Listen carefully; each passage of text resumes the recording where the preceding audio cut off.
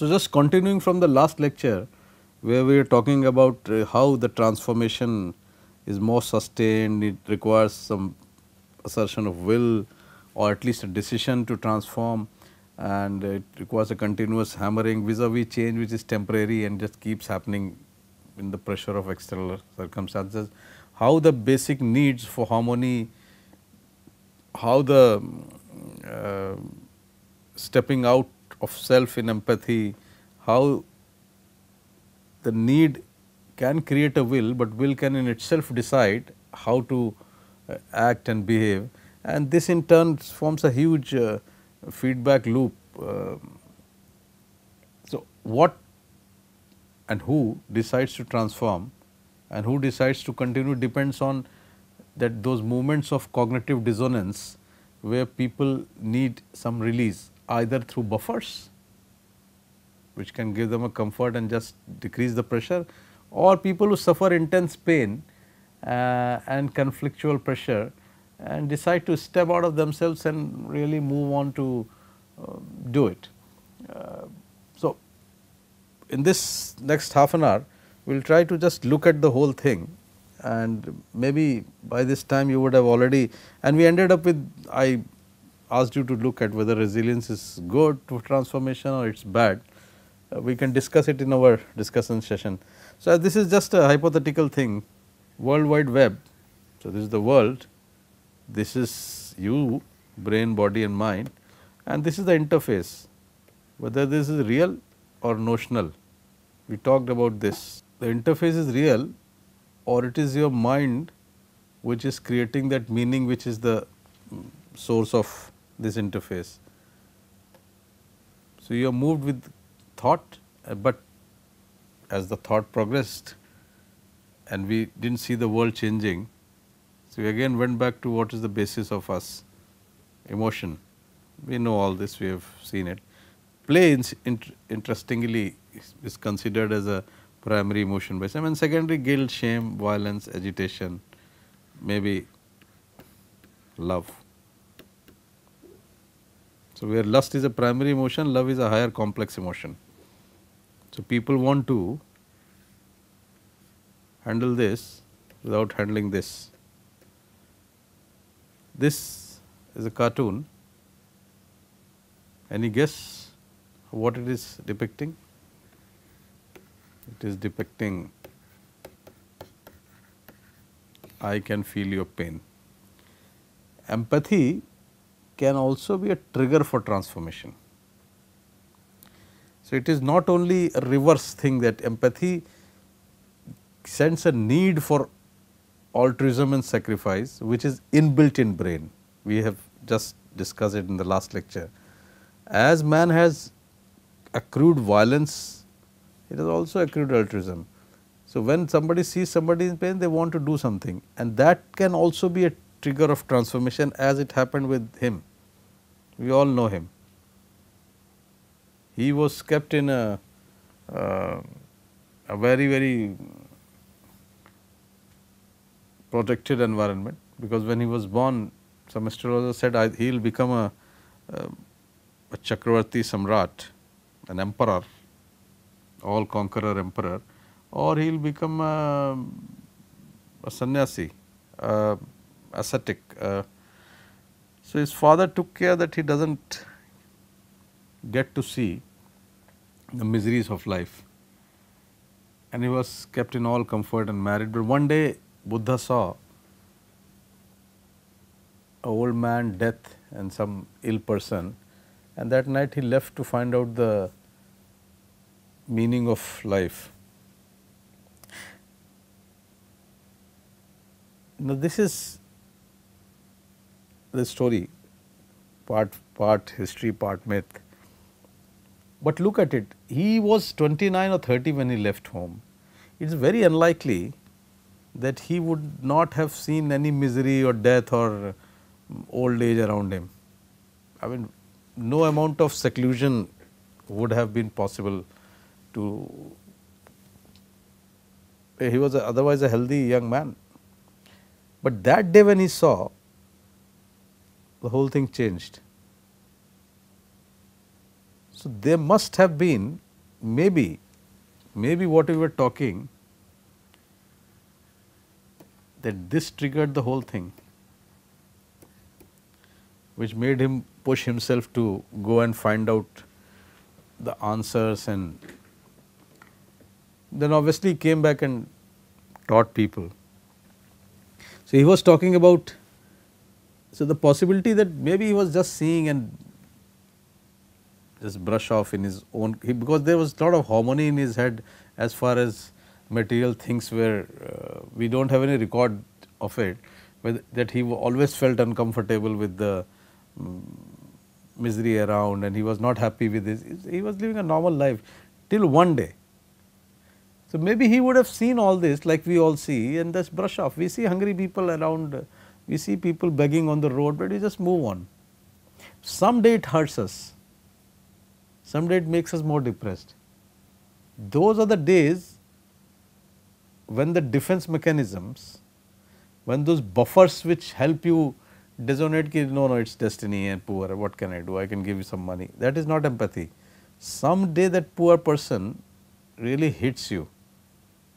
Someday you realize that the amount of food we order in a restaurant is much more than we can consume, and it will take away, snatch some food from somebody else's, and that day you transform.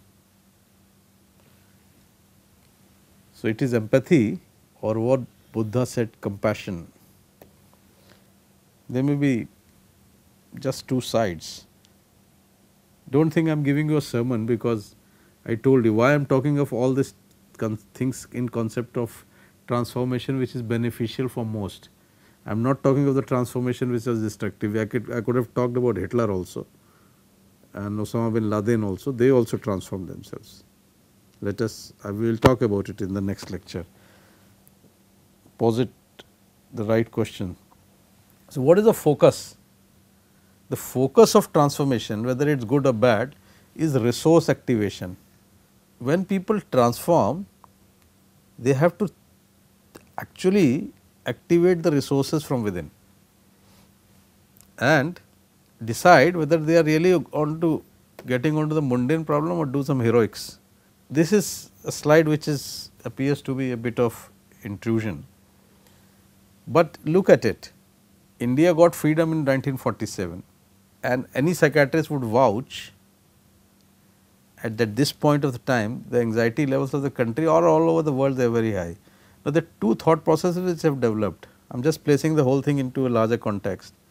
Western thought process is more logical, rational, cause effect, linear history. Eastern has always been, whether it is China or India, cyclical, intuitive.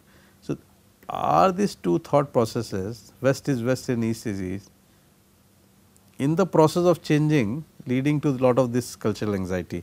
Now, this anxiety itself, like Buddha felt it in a individual, he was seeing world normally, same thing, but suddenly one day it hit him, and he went on to he just activated his resources, left the mundane problems, and actually resorted on a sort of heroics of venturing for 6 years of meditation and very strict and almost tortured existence of it happens at a societal level also.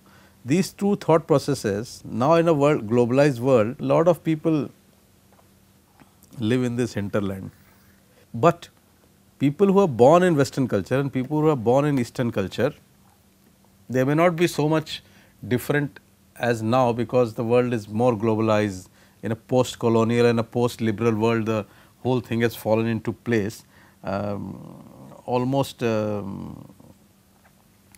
similar type of thought process, but the core, what has gone into the cultural memes and genetics, is still different. So, this could be an anxiety, this could be an anxiety in the cultures. So, the big question also comes, so now when we know that there is a cognition, there is a emotion, and there is empathy, and there is unconscious need which can be altered by will, changes happen.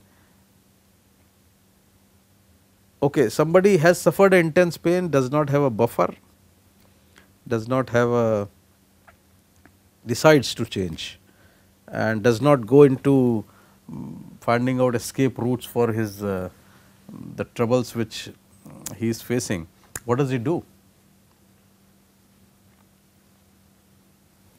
You are preparing for your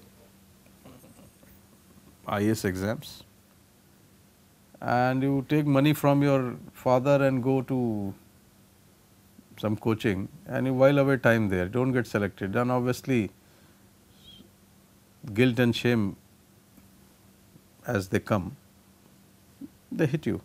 What do you do with it?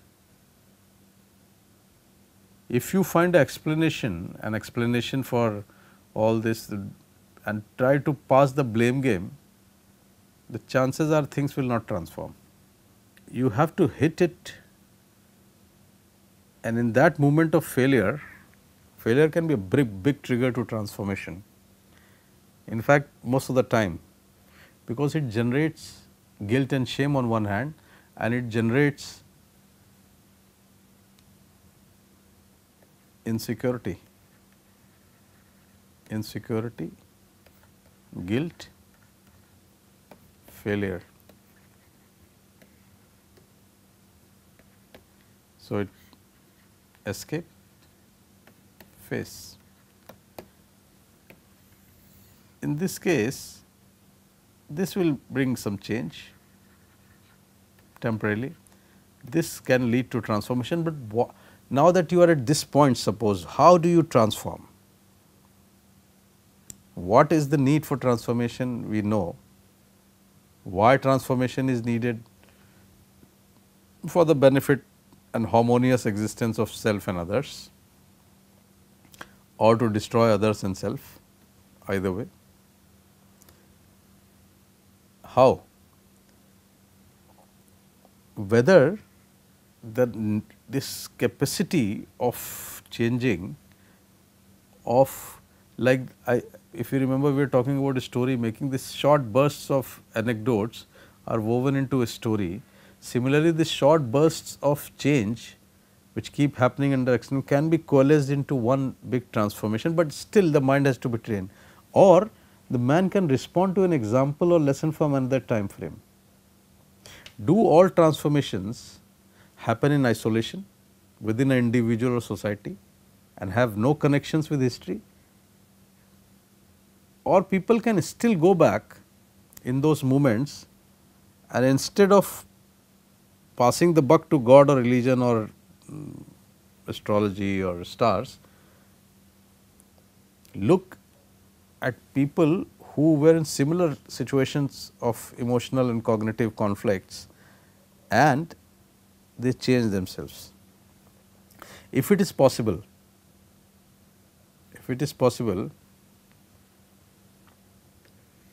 then the moral issues can be separated from the context.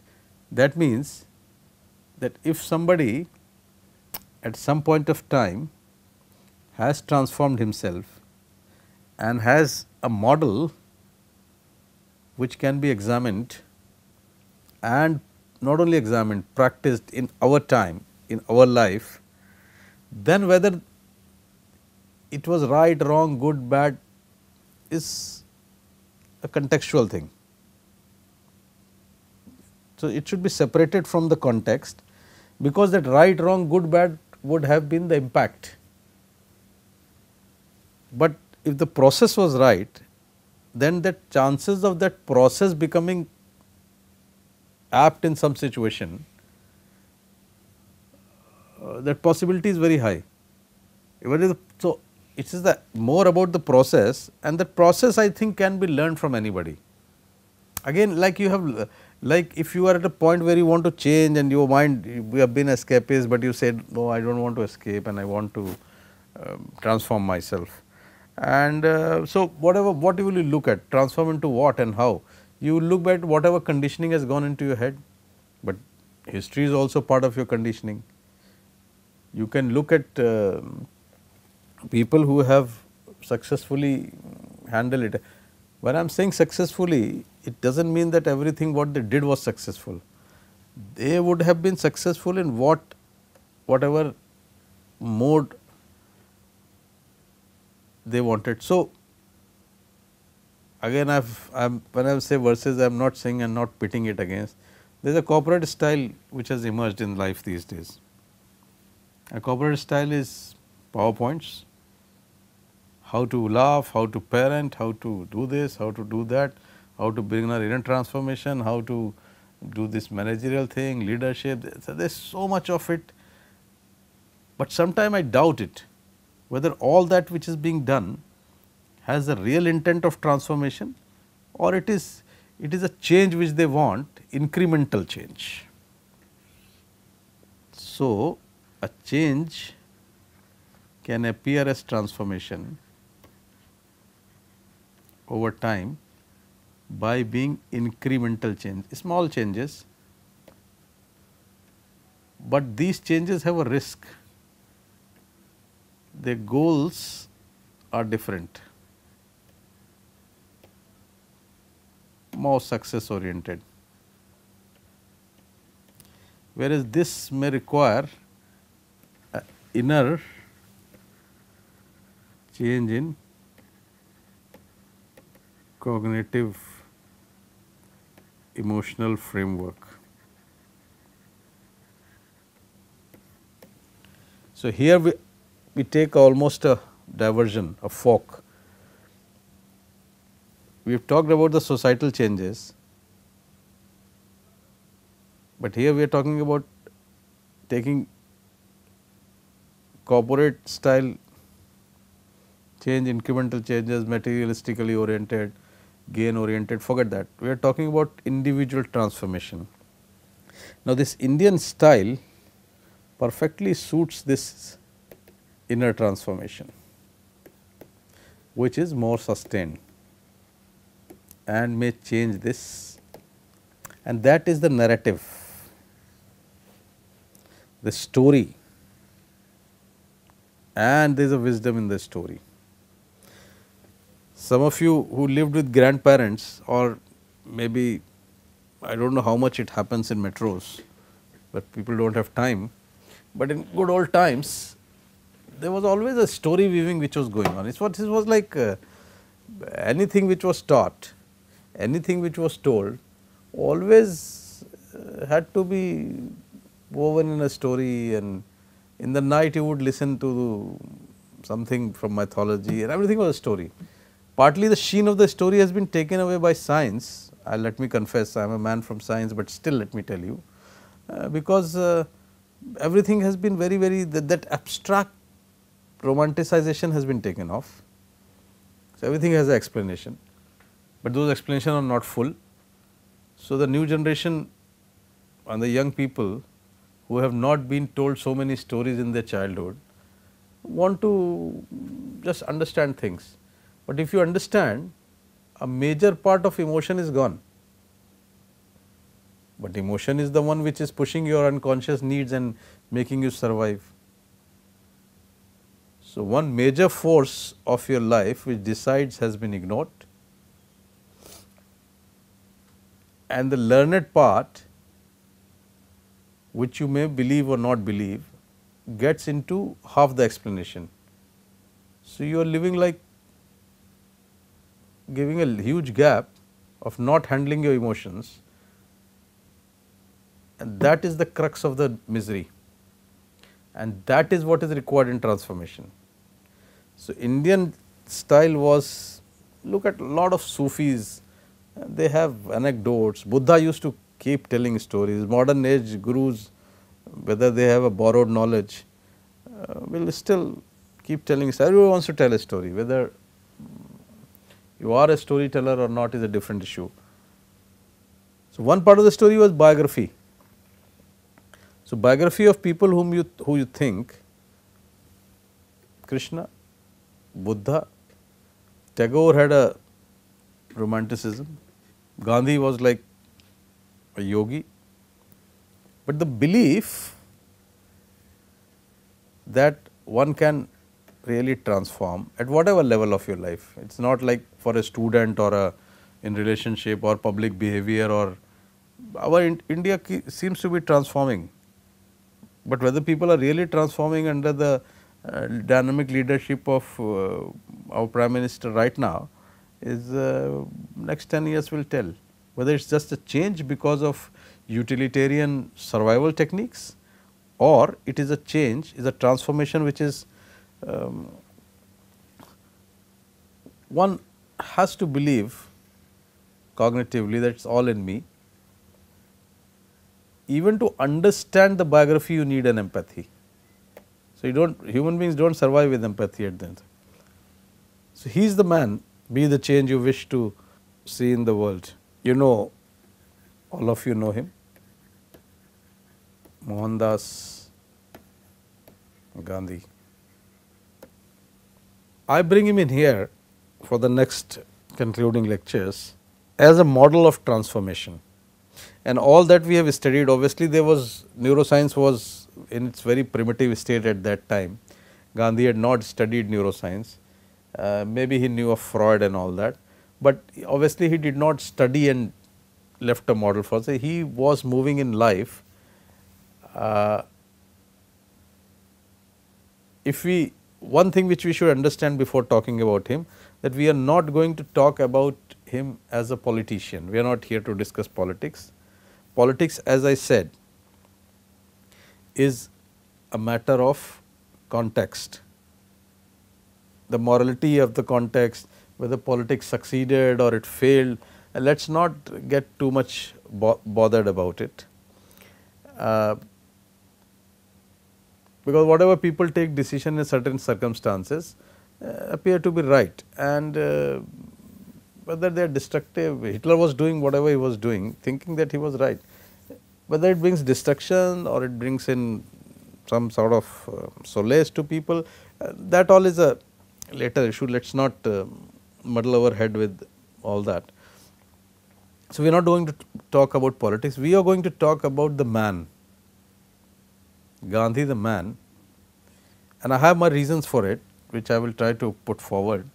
One, that if we talk about Christ or Prophet Muhammad or Krishna or from our culture or from any other Greek mythology, the Roman mythology or European thing, lot of it would appear as a myth, and then we do not tend to believe myth because it is a more fictional account. Gandhi's history, 100 volumes of his written work, not as a philosophy or a book, small tidbits of writing, conversations, newspaper. He wrote 2 or 3, 4 books, but they were not, they were elucidating his philosophy at that time, which more or less contained and continuously.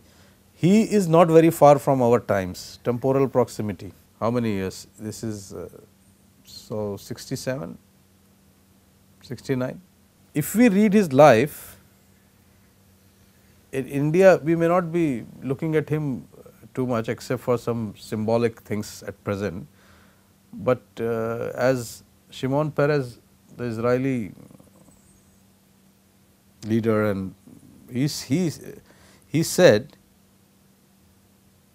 that Gandhi belongs to future, and every Nobel laureate for peace almost invokes him. If with some effort we are able to shave off his politics, we could see one thing which is emerging, that he could harmonize life as a whole, and that was the need which I was telling. And he also, you remember we talked about help and treatment, and I raised this question whether help should be done in mainstream. And Buddha left home to go to a jungle. He renunciated normal life, the responsibilities of normal life and everything, to find out the basic question. Gandhi did not run away. He was like an open book in the heat and dust of life. He remained a politician. When he said that people think I am a saint who is trying to be a politician, but I say I am a politician who is trying to be a saint. And he had opened up his life, anybody could walk in, examine, come out. So, what I am trying to tell you is, do not follow him. I am just setting the background to one very specific mode of transformation which he give, which all of us will agree. Do not follow him, just look at the process which he followed, which we will talk about it. Look at the transformational skills which he left for us. The whole country followed him in a Pied Piper story. The question which you have to answer is, was he different? Did he have a different genetic makeup? We have no proof. He was like all of us. He had his own share of emotional outbursts, he has his own share of it. So, he just did not change. The change triggered, but if you examine his life with some objectivity, what you will find that all this change were a conscious effort that gives credence to existence of will, as it gives credence in the case of a sports person who troubles his body to achieve, the girl who had gone up, the pain which scientists suffer sitting in a lab, anything, a disabled child is struggling to run, all that brings in will. And that is where Gandhi is important, because what he did was this, developing to transformational skills and harmonizing the life as a whole. This is his premise. This is what Gandhi stood for: ahimsa, dispossession, fearlessness, persistence, turning loss to opportunity, honesty, truth and accountability. We all have this little bit in our, but whether we develop it or not, or whether we transform ourselves in not, this is the big question. And above all, he was a master of empathy, human concern. So, he had expanded his consciousness through choosing to be connected to all, and that was a matter of his will and not a matter of just unconscious pressure. Two words which have been mentioned about Gandhi is actuality and mutuality, but we will continue Gandhi in the last two lectures, because it is important. I am just taking as a model, there are other people also, but if you look at this process as in its premise, one thing, concern for everybody, harmonized life and connected to the last man in the context of his country. He wanted to connect to the whole world. So, we will end at this, and then we will continue talking about Gandhi in the next lecture. Thank you.